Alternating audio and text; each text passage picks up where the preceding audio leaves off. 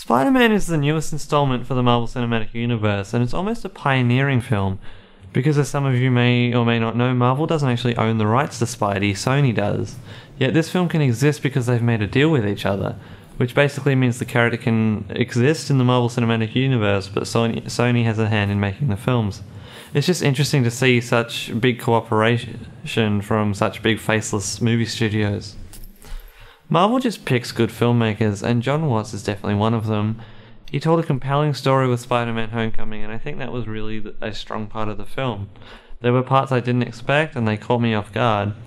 And I did like it that it wasn't just a mere carbon copy of Joseph Campbell's hero's journey, but some of the aspects of that were changed, and I'm not going to say which ones, but it was really nice to see. Tom Holland is the best Spider-Man ever, and by extension this film is up there with one of my favourite Spider-Man films. It's like they actually respected the source material.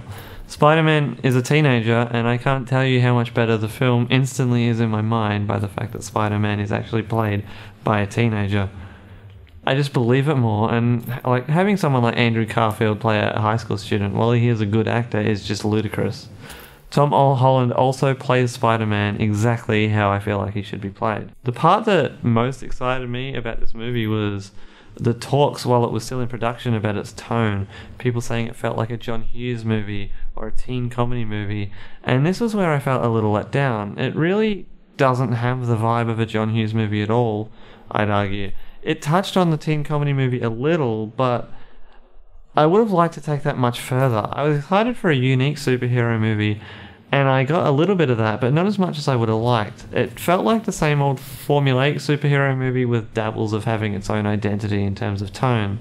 They could have taken it much further in my opinion. Some of the comedy I thought was quite creative and well observed. Usually we're used to the same old comedic style from the Marvel film guidebook, but Spider-Man brings some really nice visual comedy and other comedic moments which I found genuinely funny. The visual effects were really good, but that's kind of expected from anything Disney produces now. They really have no excuse for anything being bad, so...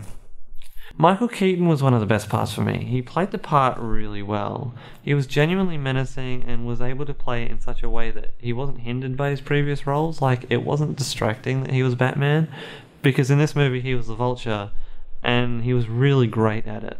I'm going to say this movie is 6.5.